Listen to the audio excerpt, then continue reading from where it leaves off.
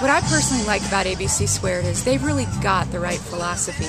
They understand that it takes people from all different perspectives to really build puzzle pieces to build that cure. It's not going to be one drug, it's not going to be one treatment. It's going to be a very concerted effort of a lot of us working together, researchers, but really patients and families and other folks that are volunteering to make a difference.